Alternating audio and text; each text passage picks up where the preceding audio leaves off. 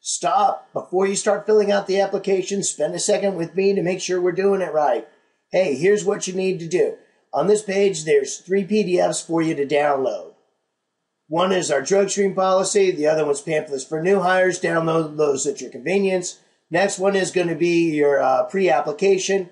Click here, and what we're going to do is redirect you to where we have our pre-application posted. You hit that Let's Do It button, and here's how you fill it out. Page 1, you want to read it from beginning to end. On page 2, some important things. If you don't do them, they're going to automatically disqualify you.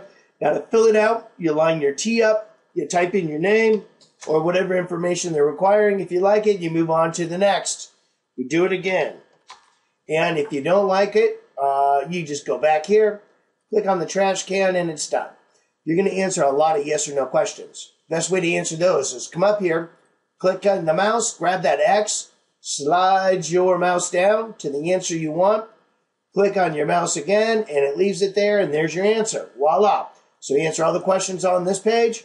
Page 3 and 4 are going to be your work history. Real important. We need 10 years of work history.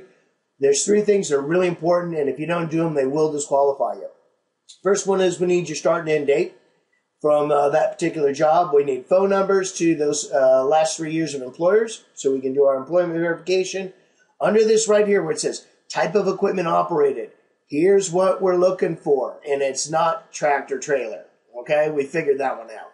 What we're looking for is, did you do a 2-axle day cab, 3-axle day cab, or was your power unit a sleeper? Put your power unit down. Next is, what type of trailer did you pull? 53-foot box, 48-foot flatbed. You get my point, list it. Next place is going to be reason for leaving. Here you need to give a brief synopsis on why you left. We don't care what it is, but if you do put will discuss an interview, it will automatically disqualify you. Now on page 5 is an overview of your driving record. Really important you put all the information in that is asked. For instance, if they ask information you don't have anything for, then you put in none.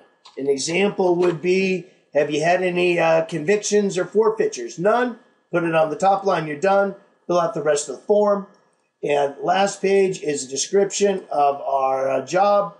Most important thing to fill out on this page is your medical information and answer these questions below. If you do that, when you're done, you hit the send button right here and it automatically emails it to me. When I get it, I'll call you so we can schedule our face-to-face interview.